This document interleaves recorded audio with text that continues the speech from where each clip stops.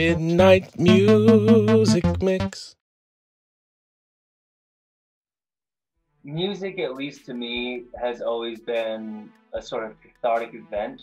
It's a way to express feelings and tell stories about experiences, real or fake. Uh, and kind of, I'll always call myself a storyteller over before I call myself a musician. And I think music kind of lends itself to that. Art lends itself to telling stories.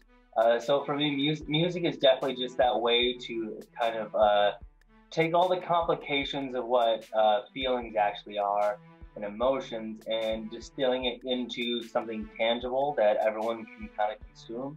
Um, and it's also a way to tell the story. So how does life impact music making and how I make music and my experiences in that. It's sometimes me reading my personal diary and making a song out of it. So as much as we're just going through life and experiencing different emotions and feelings and stuff like that.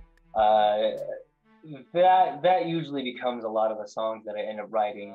Being honest, how I normally consume music, it hasn't been affected too much. I'm still having daily commutes to work. I'm still getting input from my singing students about what music they're into.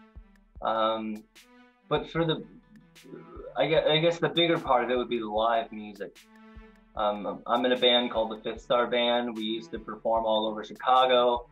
We've done some really nice gigs, and I would listen to the local bands a lot more. And I just don't have a chance to do that when I'm not introduced to them through shows and whatnot. So I'm still listening to like my Spotify mix, but I don't listen to local bands the same way as I did before. So that is one definitely hard hit to take, but as things start to open back up, hopefully we'll have music again, and I can get back to listening to all the local.